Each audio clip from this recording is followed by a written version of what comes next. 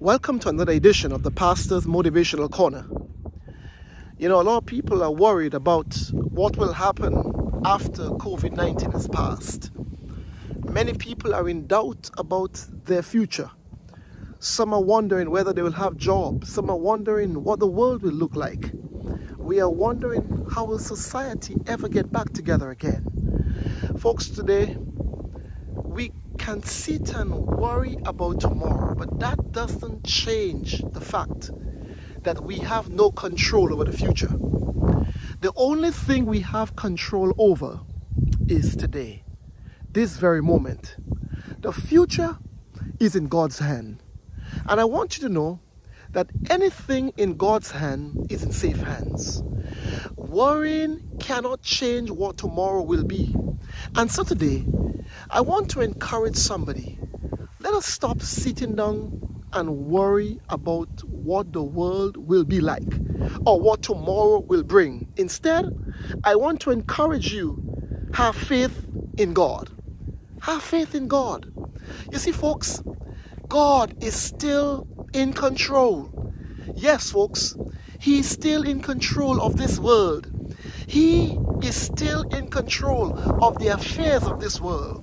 God is still in control of your life. And that's why He says to us, seek ye first in Matthew 6 and verse 33, the kingdom of God and all His righteousness, and everything else will be added unto you. Folks, God knows exactly what the future holds for you. And hence, stop worrying about what your prospects are for the future and just leave it in the hands of God. And that's why He says to us, do not worry about what you should eat or drink or be anxious in mind. God already have the future under control. Rather, He wants us to have faith in Him. He wants us to trust Him that He will take care of your uncertainties. I know many people will be facing the prospects of losing their jobs. Many people are running short on monies. Many people's health is in a terrible state. Many people are without food and clothing. I want to encourage somebody today. Trust God. Trust God. Faith is a substance of things hoped for, the evidence of things not seen. If God can take care of the universe, He can take care of you. Stop doubting the future.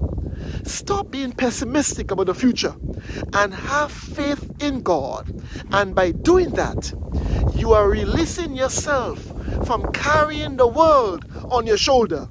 You are releasing yourself from carrying your burdens on your shoulder, and you are letting God carry it for you.